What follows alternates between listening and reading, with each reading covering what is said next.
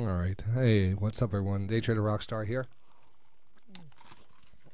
And we're going to talk about what makes a successful trader. All right, what's the difference between a successful trader and a trader that either blows up his account or just gets frustrated and quits altogether? And it's probably something that could be seen in every aspect of competition, every aspect of life and stuff. Um, I always say that a great trader is like a great boxer, is like a great baseball player, like great in for whatever field he's doing.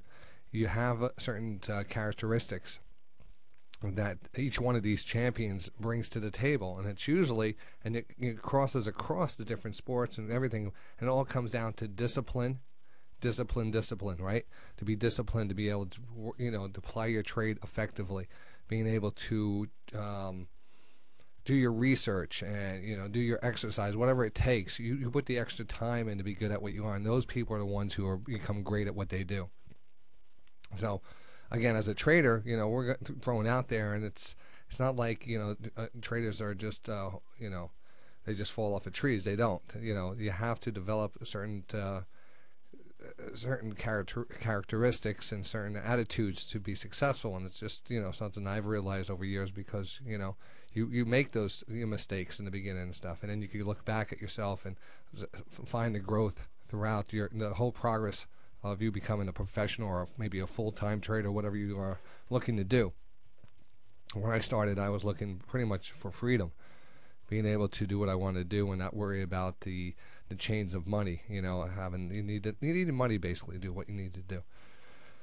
So this was a means to the end, or a way to get money, but it wasn't as easy as I thought it would be. You see everyone else making money, and the next thing you know, it seems like the market's working right against you.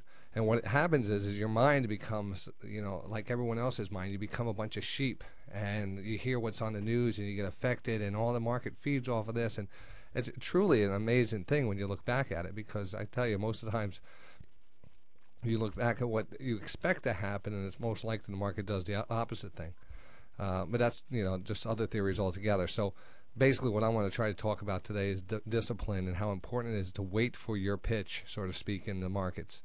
And I was going to use a baseball analogy, and if you were a baseball player and your batting average was over 350, but against fastball pitchers, right-handed pitchers, someone that throws a fastball, you could hit it, but you can't hit a curve or a slider or anything else. So every time you try to hit those, your time is off. You strike out. So what do you end up doing?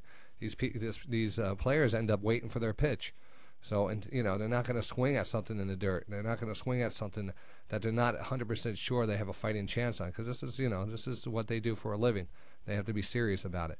So the same thing. It's like if you could see on a chart and look back and tell you the places you could have pretty much guessed that the market was going to bounce, and how would you go about doing that, and just looking at certain patterns. So again, I would start off looking at the stochastics, and knowing that the stochastics being one of a great momentum indicator, and once it gets oversold, you have a better chance of a market pushing up.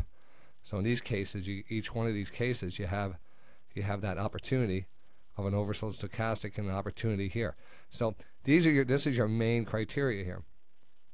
Your secondary criteria or secondary indicators are going to be trend lines, moving averages, and overall patterns. Some cases you might not find the other two. In some cases you will. In this case, you're not really finding. You're seeing a lower low, and you're not really getting a bottom here. But at this point here, you get an oversold stochastic, and you have a double bottom, which is a good divergence.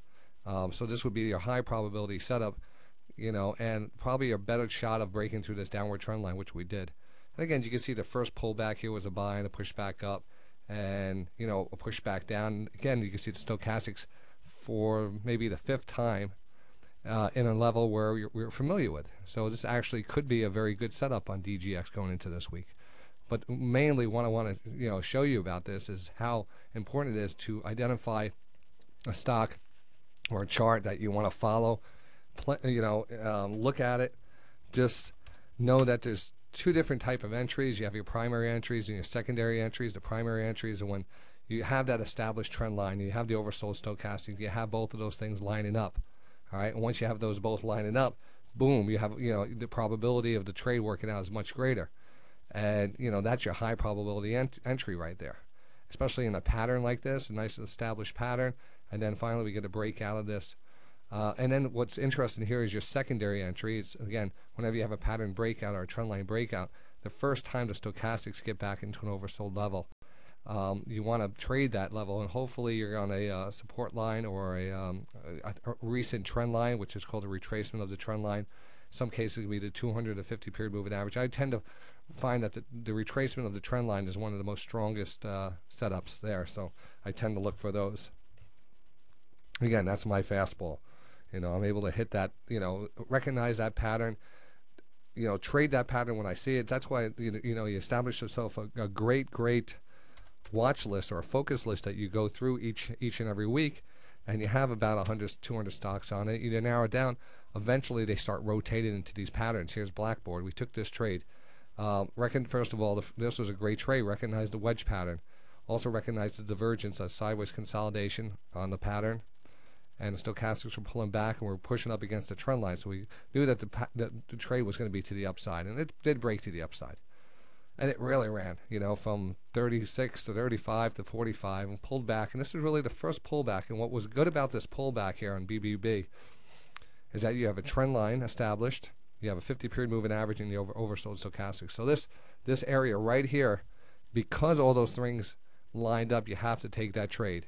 You just have to take that trade. That's your fastball. And when you're looking for it, you see it on the map, you see it in front of you, you swing at it, you have to take that trade. The object as a trader, remember, is we're not computers. We don't know if we're right or wrong until after the trade. But if we can limit our downside and get into as the best possible area we're going to get, knowing that some plays won't work out, they'll break down, but those, we'll take those as they come. And the object is to get yourself in the best position possible in each, trade, so you can take a minimal loss and let the runners run. So the buying on a pullback and an upper trend line here just makes, it's just logical. And again, a lot of it to do with logic in the markets too. So I hope you are enjoying this little education here. But again, it's so important. PCP, this is another trade that put on the watch list last week. And again, it was just a classic pullback on the stochastics, right down to the 50-period moving average, which is very strong. You even had a lower trend line, so you knew that you're in this area that was a good level to start buying this thing. And because it's such a strong stock, nice price point, anywhere in that level was going to give you a nice trade. We took that trade, and we made some nice money on that trade. So this, again, another situation where you're just taking the trades more and more. That's what I'm planning on doing more and more on the watch list. Is just actually you're going to see them, slowly progress towards a level where they're all high probability setups, and if they're not any good setups, then we're going to just classify them as secondary entries. So for primary entries and secondary entries, and everything else in between would be lower class entries or higher risk trades, and those are your cheaper stocks. So let's see, GIL. We talked about GIL on the watch list, and again, beautiful pattern here. I just want to go over it again and just recognizing the double bottom there, right here, the two bottoms, equal bottoms. As the stochastics came into oversold in the pattern. So that pattern, they're tying everything together. You got to buy off of this, multiple indicator setup right here, and that's your best bet because you're 75% into the pattern on GIL. Now, I got a lot of other stocks to go out. I wanted to get a little education, but mainly kind of a pep talk and get you motivated into trading here. CAG here. Another great channel, breakout of the channel, first retracement back to the channel is consolidating, looks great, again on the watch list. And I think that's about it. So I'm going to try to get some more videos out. Maybe we might even do a podcast later. I'm DayTraderRockStar. I trade the markets every day on DayTradingRadio.com. Come by and check it out. It's from 9:30 to 4 o'clock each and every day. And we call out the markets. As you actually see the charts right up on the screen, and you see the patterns playing out. And I get to call those out and trade those. So hope that you enjoyed that. Any questions or comments, you can send an email to ironaction@yahoo.com. See you in the markets.